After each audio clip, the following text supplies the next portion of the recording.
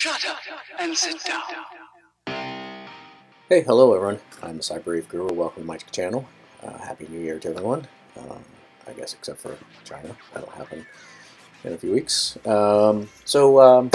I've been spending a lot of time on break printing a variety of 3D objects with some of the new filament that I've received over Christmas break. And so one object in particular I printed quite a lot actually with a variety of other filaments. I've tried with a new PETG filament that I'm trying here.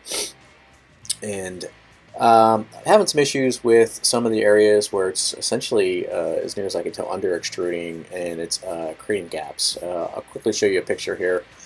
This is the actual the full-size vase. I've got off a thing of Earth, printed it a couple times for different people.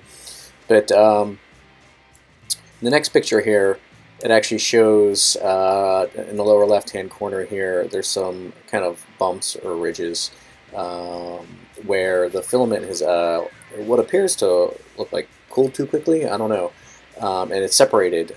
So next picture, try to show a little close-up of the ridges. You can kind of sort of see how they're separating, but in the very next picture, when you hold it up to the light, you can see how it's there are obviously gaps there. This happens only on these outside sort of flames, and only on the ridges or the corners. The rest of the vase is perfectly fine. This is printed in vase mode, by the way, sliced by Simplify3D.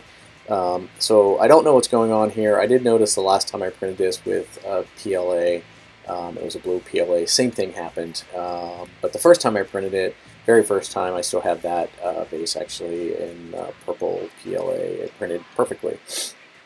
So I don't necessarily think it's the filament, but I did spend,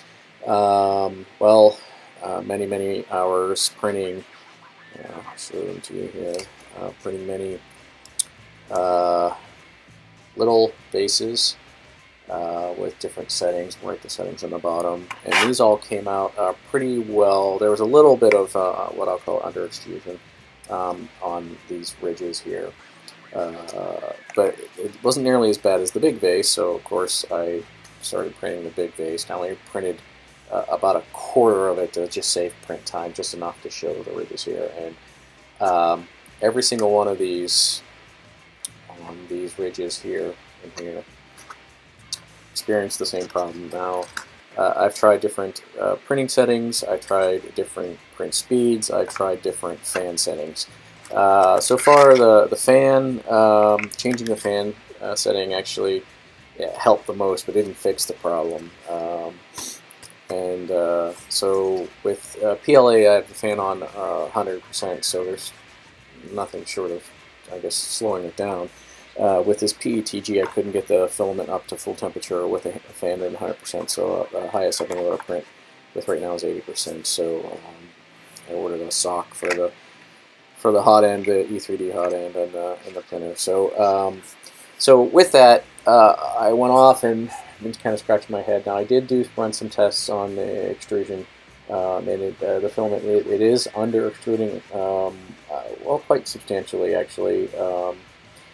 I believe. I need to run a couple more tests, so I don't necessarily know that that's the problem, and here's why. So I downloaded the obligatory 3D Benchy, and I printed it with this kind of stock settings I've been using with the PETG. And here is the Benchy.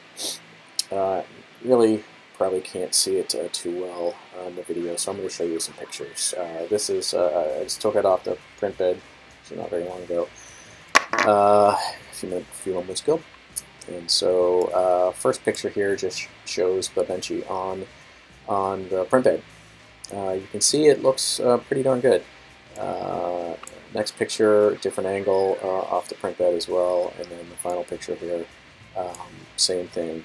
You can see just a little bit of stringing, but these pictures are kind of hard to see. The appropriate lighting here. So.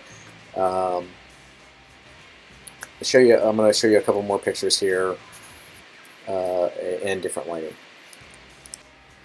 Okay, so the picture you see here is just kind of from the top down on on a white background. It makes it a little bit easier to see here. You can see really the sides printed pretty marvelously, the top here as well. And then there's there's some artifacts in the I guess the base here. I don't know what the decking of the boat. There's some what I'll call some holes if you want to look at it that way. So maybe that's the same artifact I'm seeing on the vases. Next picture here is from the side profile, just showing how the overhangs look really fantastic. The sidewalls look fantastic. Layers went down very well, and the top here, the pipe stem looks really great. Back view, you can see the stringing. That's the totality of the stringing I got. This is again right off the print bed. Didn't touch it, didn't do anything to it, but you can see the porthole here. Overhang very good, and the top printed extremely well. So last picture, opposite side, just to show the other side. Did a little bit better with the overhangs in the doorway, but other than that, it came out fantastic. As far as I'm concerned, I've seen a lot of pictures of the Benchy, and not all of them are fantastic. In fact, a good portion of them are not fantastic. I am going to twiddle with the extrusion multiplier in Simplify3D, and maybe print another Benchy to fix the holes here that are kind of on the decking. See if that helps, and also see if it has any sort of negative effect on, like the portholes or the overhangs or anything else. So even on the front here, you can see the window here. Actually, can't see the window. There you go. The bridging there is marvelous, and this is just stock settings, kind of right out of the box, if you will. I have been printing a lot with it, so I've been tweaking the settings, but the stock settings turned out to be probably the best of all of them. So if there are any suggestions or comments, on maybe what might be going on here, feel free to leave them below in the comments. I would appreciate that. And if you like this video, please give it a thumbs up. As always, if you don't like it, please give it a thumbs up anyway. And I hope everyone had a great new year, and look forward to a fantastic 2017. Thanks, everyone. Have a great day.